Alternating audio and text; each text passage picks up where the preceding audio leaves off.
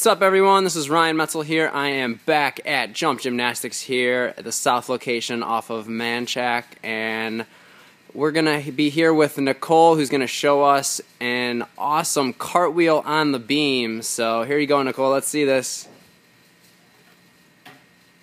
Wow, great job. Just totally very smooth and clean and everything. So yeah, I would say the key with doing this is you see there's a smaller beam, there's a medium beam, and then there's a higher beam there. So as you become more comfortable with it, you can kind of go up to the higher levels. But yeah, you could probably just start on a line would be a good way to do this.